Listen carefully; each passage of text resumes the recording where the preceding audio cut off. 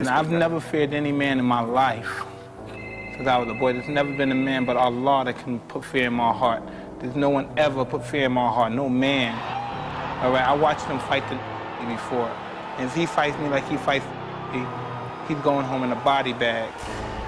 I am who I am, and I'm going to die being who I am, and I'm going to live being who I am. This is just who I am. And if you can't handle me being who I am, you have a problem within yourself. I never violated or hurt anybody that didn't have it coming to them.